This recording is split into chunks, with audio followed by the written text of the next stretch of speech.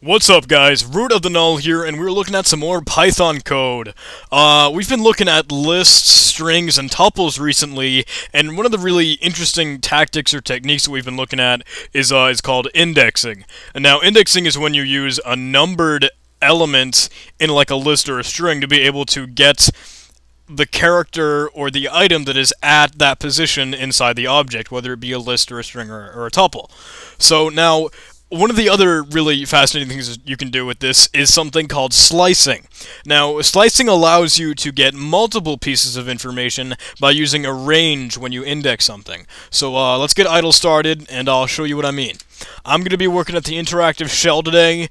This isn't really an example that I have a good idea for building a new script, so please bear with me, and we'll try and see what we can do here. Let's get started with the string first of all. Let's do this is a bad word, because I wanted to do something different from saying this is a string. So now we've got a string, okay? And we can index this, or retrieve values from it, from any specific character. Let's say we want THIS, that's going to be 4, 5, and 6. Let's say we want to get that 6th character, that I. Remember that white space is considered a character, so spaces, tab keys, they're all a character, they're all part of the index. So if we do 6, we should get I. Oh, I counted wrong because, you know what? This is a good thing to mention. We have to start at 0 because we're treating this like a computer. So 0, 1, 2, 3, 4, 5, and 6 is going to be S. I is number 5 because we're counting from that 0 to whatever we want bit. We have to subtract 1 from what we would usually expect. So string 5 is going to get us I.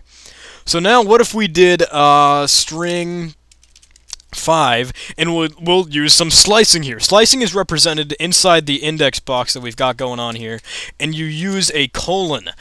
And then you use a range, or how far you want it to go to. So you can go to, let's say 8. So we can get is, and that space afterwards. So we've got, this is 5, this is 6, and this is 7. So 8 is A. That's strange, isn't it? When you think about it, it really isn't, though, because we're using that whole, like, less than idea. We want to have these things that are in the range here. We have these 3 characters. 8 minus 5 is 8. 8 minus 5 is 3. Damn, I'm retarded. 8 minus 5 is 3, so we're going to be returned 3 characters. We have I, S, and that space.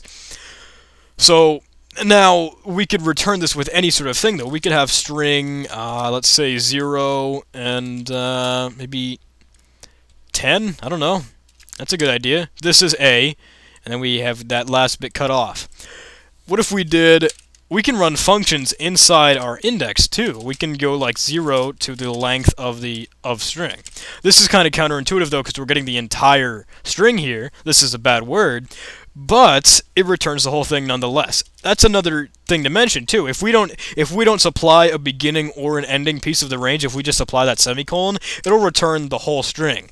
And now when you think of that philosophy, if you don't supply things like a beginning or an ending number, you could go from, let's say, how about we use 5, we can get is, into the end of the string, because we're not going to supply an ending number. So it'll start from character 5 and continue onward. Is a bad word. We've cut out this is, we've cut out the word this in the space. Now this can work both ways, too. We can do, let's say, we can go from 10, we can go from the beginning up until 10. So this is A, and including the space.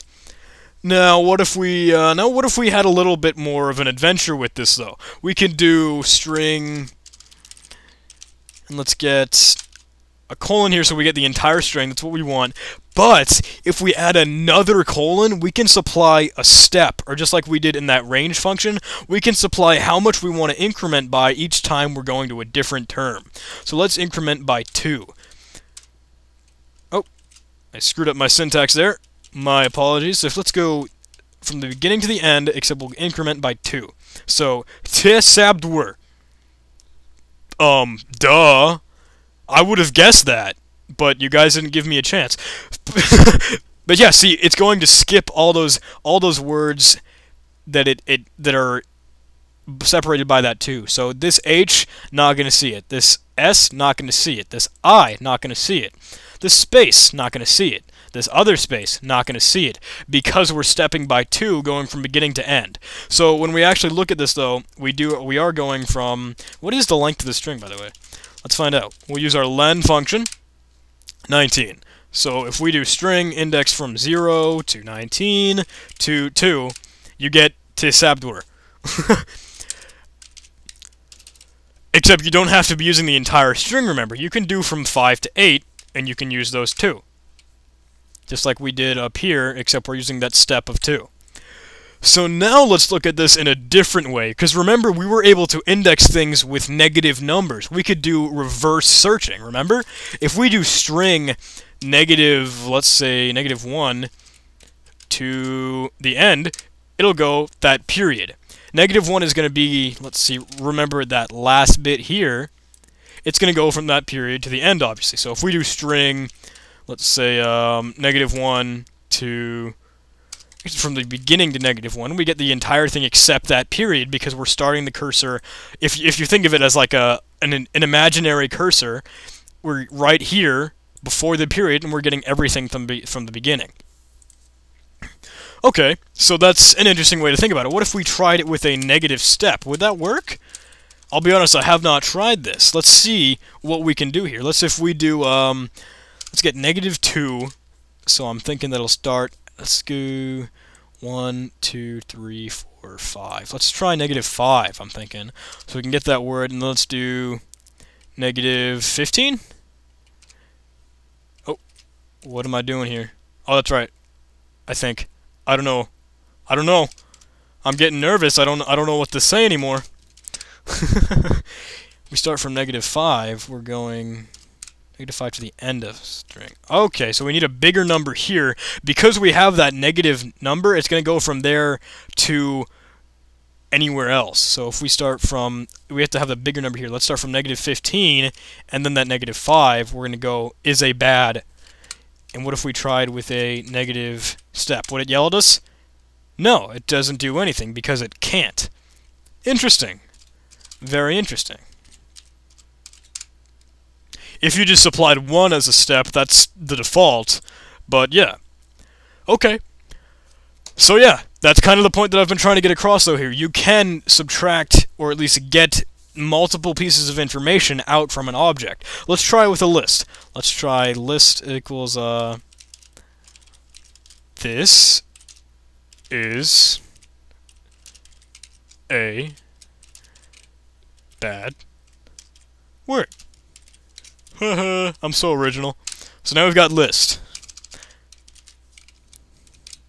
This is a bad word, and we can get things out of that. Let's say 2, 2, 4. So we will get only 2 and 3 though, because remember, we can look over this in the side notes. Because we're starting at 2 and we want to go until anything that's less than 4, we're going to get the indexes. Is this is 0, is 1, a is 2.